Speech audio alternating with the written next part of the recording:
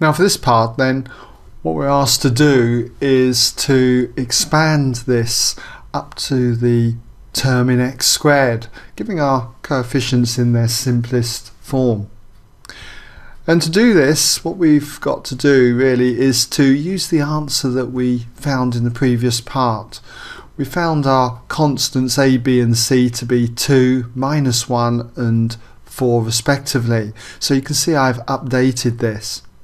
So what we need to do is expand this side here using the binomial expansion.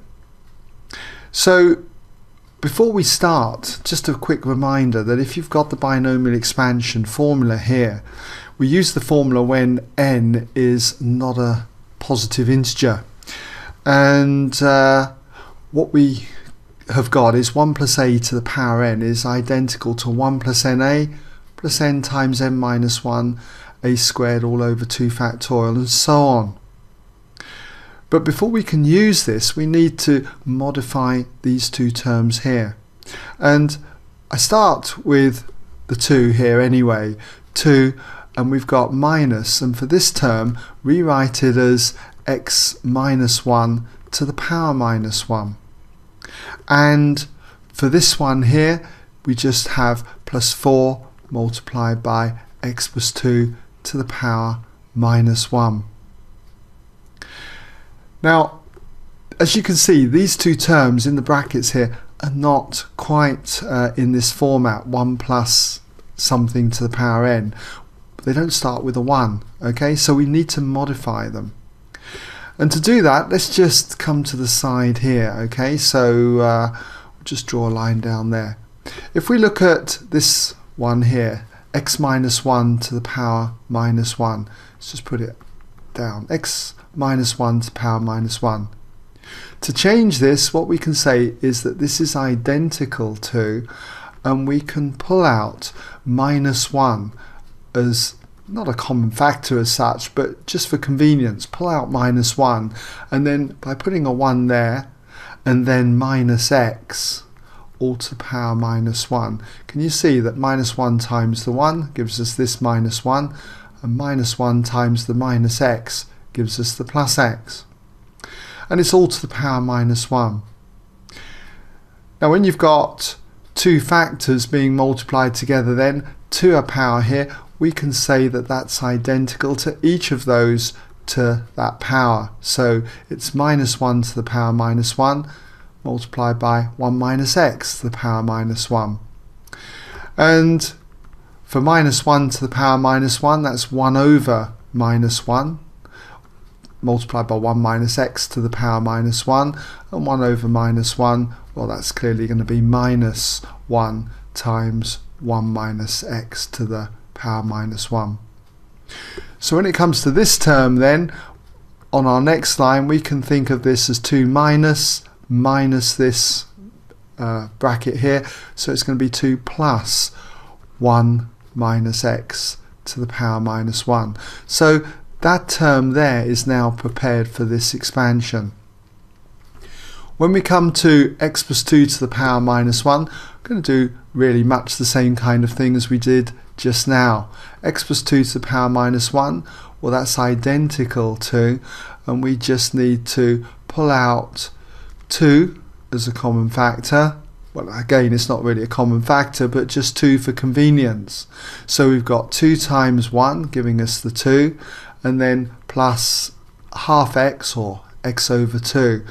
2 times x over 2 gives us that x, and it's all to the power minus 1.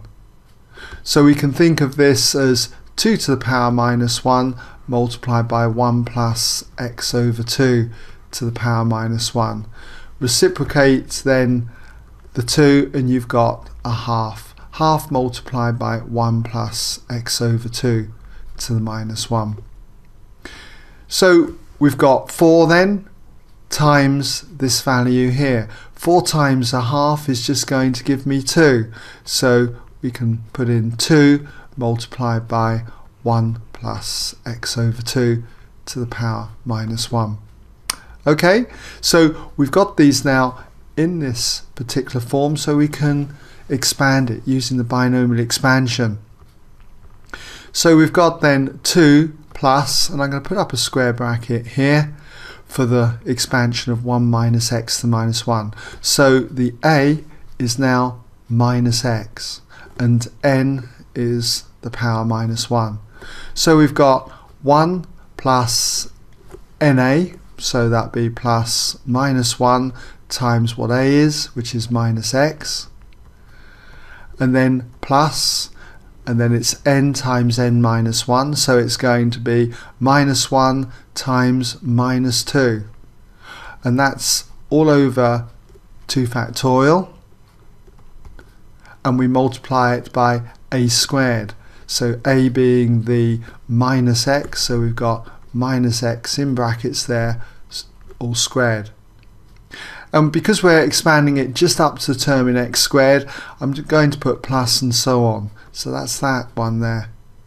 Now we come on to our third term here, which is going to be plus, and we'll just squeeze it down here, plus 2 times the expansion that we get for 1 plus x over 2 to the power minus 1. So in this one, a is now x over 2 and n is again minus 1.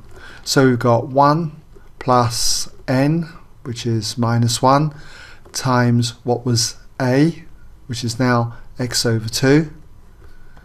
So put that in. And then plus n again, minus 1, times n minus 1, so that's going to be minus 2, over 2 factorial. And that is multiplied by a squared, or x over 2 all squared. So we've got x over 2 all squared. And then plus and so on. So now we just need to expand our brackets. So we've got the 2 here, and then we've got plus 1, and then we've got plus x here, so we can put that in as plus x. And for this term here, minus 1 times minus 2 is 2, divided by 2 factorial, which is 2 times 1, that's 2. So you've basically got 1 here. 1 multiplied by minus x all squared just gives us plus x squared. So that's that part done. Now we've got this one here. So we've got 2 times the 1 here, so that's plus 2. As for this term, this is minus a half x, times it with this 2, and you've got minus x. And for this term, well, minus 1 times minus 2 is plus 2, and that cancels out with 2 factorial, which is 2. And here we've got then x squared all over 4. So all of this is x squared over 4, times it with the 2, and you've got plus x squared over 2. And plus and so on. Even though we need to expand this just up to the term in x squared. So if we group together our terms, we've got 2 and 1 is 3, plus another 2 is 5. And as for the x terms, we've got x here, take away x, so that disappears. And now you've got 1x squared plus half x squared, so it's 1.5 x squared, or 3x squared over 2.